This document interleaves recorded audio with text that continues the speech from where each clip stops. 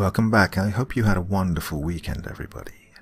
Well, tonight I've got a story from Dr. Creepy's Vault, the subreddit I opened up so that you could directly submit your stories to me, so that I could narrate them.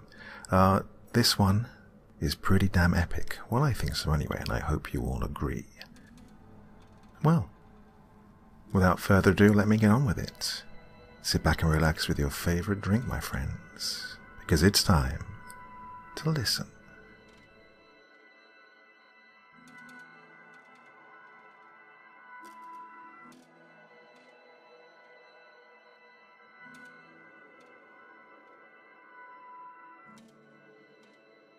The ghastly creature looked sickly pale under the fluorescent lights of the Antarctic research station.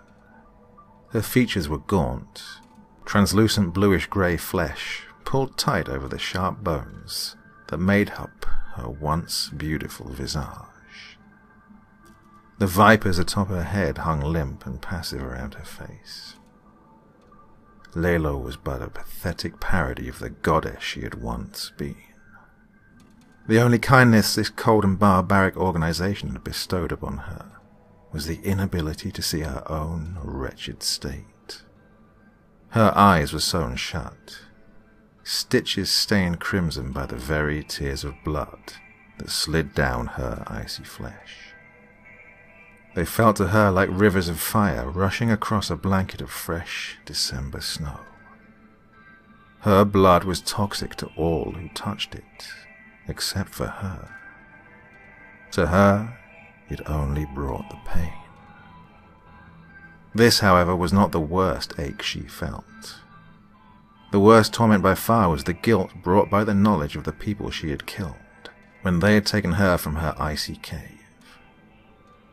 When they met her eyes, she saw their lives flash in their minds as their bodies calcified. She felt every bit of the physical agony they felt, as well as the despair of her own self-imposed hell. This was far worse than any physical affliction imaginable. She was forced to constantly relive every death she had ever caused, to see every family she had ever torn apart, and to feel their endless grief. She felt that she deserved the torture this top-secret military facility put her through. The pain of the scalpels, needles, and other implements of science was a mild distraction from the true and pure suffering she put herself through. What she didn't know was that her blood was being used as a weapon by the government. She was, in fact, being used to hurt even more people than she ever could using only her cursed eyes. If she knew the truth, she would die from a broken heart. Someone who knew the truth stood at the foot of the gurney she was strapped to. His name was Gregory Caleb Hart. Greg to his friends, and Dr. Hart to his co-workers. Gregory was a kind man who would never hurt anyone without reason to. He had been told by his superiors that the Gorgon was a danger to the facility, that she had actively sought out and petrified their soldiers. The truth was that she had come quietly and passively upon her capture, so as not to cause any more casualties. They had told her they would cure her, make her normal and give her a proper home. They lied to her face, and she let them sew her eyes shut in order to prevent any more deaths. This was the truth that was kept from all but the one who had woven the lie. This individual was a young woman who felt age beyond her years. She had been the one to command the patrol that had discovered Lilo's cave. She had seen her soldiers turn to obsidian. She had lied to the monster that had murdered them. She had sewn the Gorgon's eyes shut.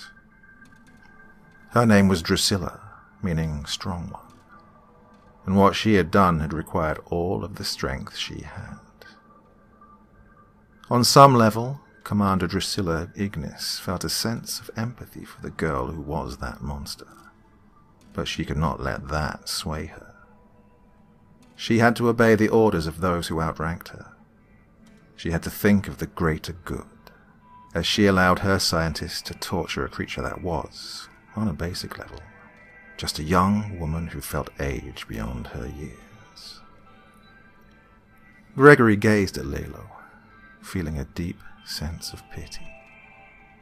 He wanted to hold her hand, to tell her it would be all right and to make her feel loved.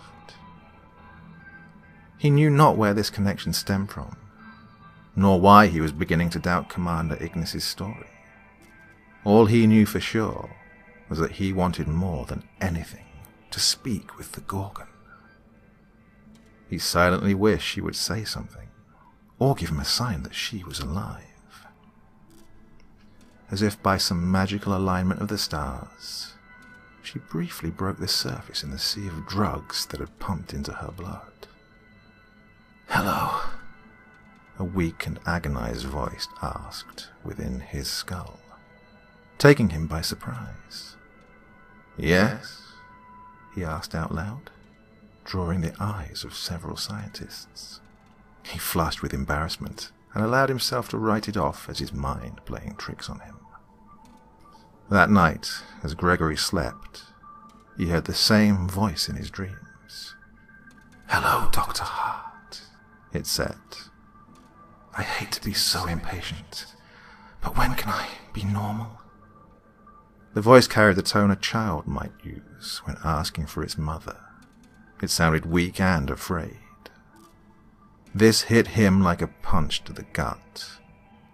The innocent voice that now spoke in his mind could not belong to a monster like the one his commander had described. Could it? He did not know. Gregory spoke, words sounding foreign upon his lips as they fell. "What do you mean?" he asked, confusion evident in his voice. The image of a snow cave slowly blossomed into existence. He saw Commander Ignis holding Lilo's head in her lap, drying her tears as she sewed shut her eyes. The commander whispered soft words of comfort that Gregory could hear clearly despite the howling wind outside. "Don't worry," she soothed. "It's not your fault. I can make you normal." Tears streaked the commander's face as she said these words. The statues of the fallen screamed their eternal death cries as snow filled their eyes and mouths. They would never be buried, for fear of the public knowing of the military secrets. Their families would never know what became of them. Gregory knew what to do. Over the weeks that followed, Gregory began to formulate a plan to free the Gorgon. They spoke in his dreams every night.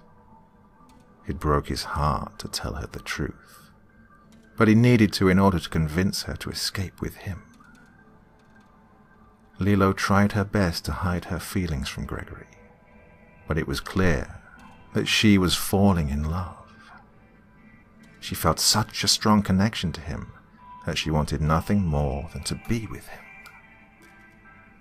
He was only the second person who had ever shown her anything but disdain. The first person had been a man by the name of Jason, but that had been many years prior. Jason had suffered the fate of all who gazed into the Gorgon's eyes. Gregory reminded her of Jason, so being with him was like a long-awaited reunion. Gregory's feelings for Lilo deepened as they planned their escape.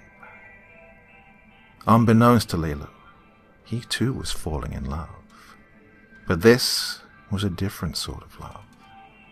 While Lilo's love was a bittersweet nostalgia, Greg felt the passionate adoration of a young man who had fallen in love for the first time.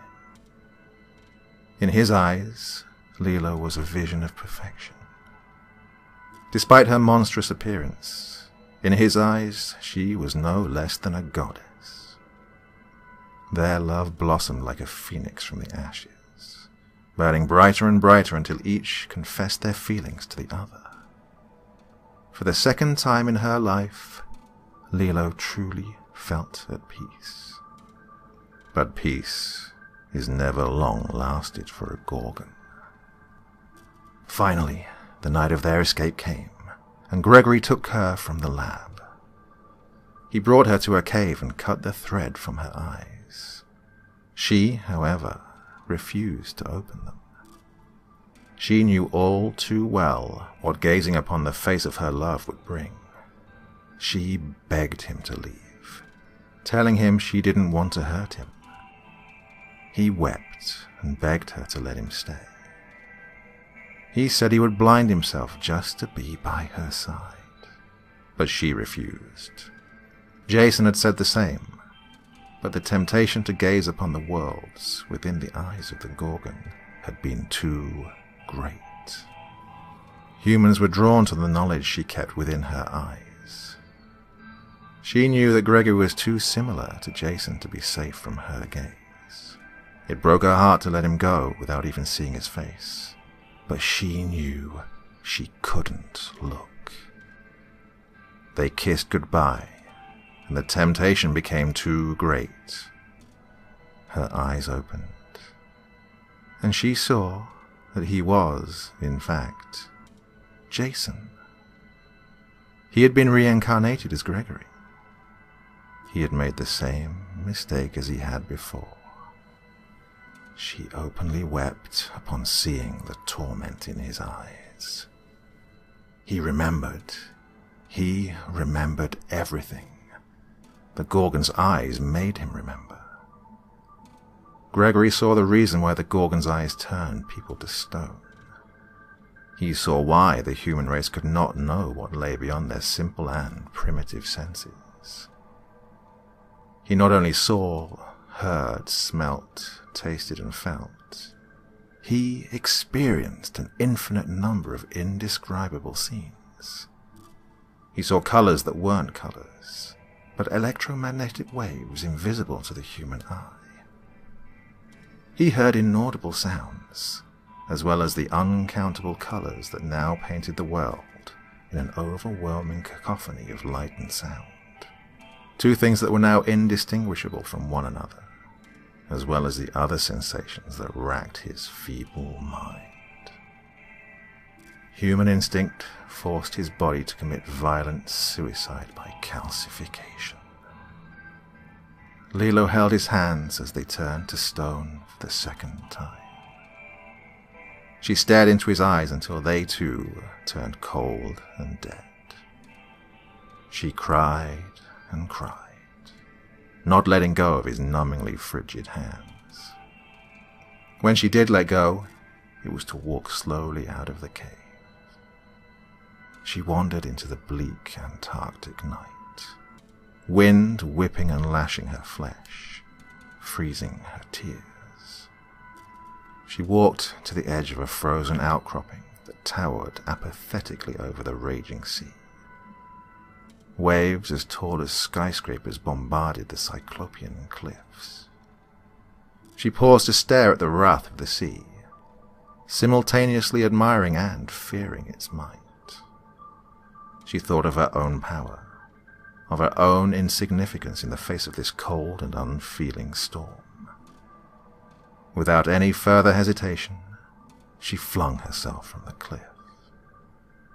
Her entire life flashed before her eyes as she fell to her demise. She saw even the things she had tried so hard to forget, like Jason's kind eyes. She crashed into the icy water, dying on contact, and ending her long, painful life.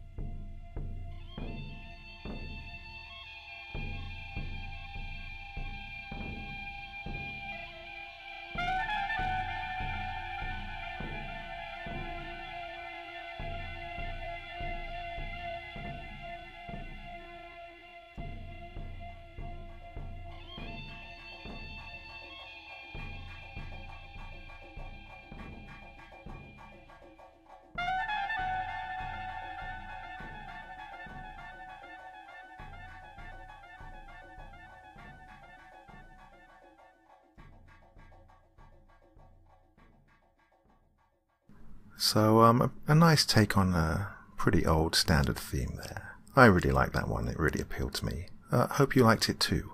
Well, if not, don't worry. There'll be another video along on Wednesday. So join me again real soon. But for now, bye-bye.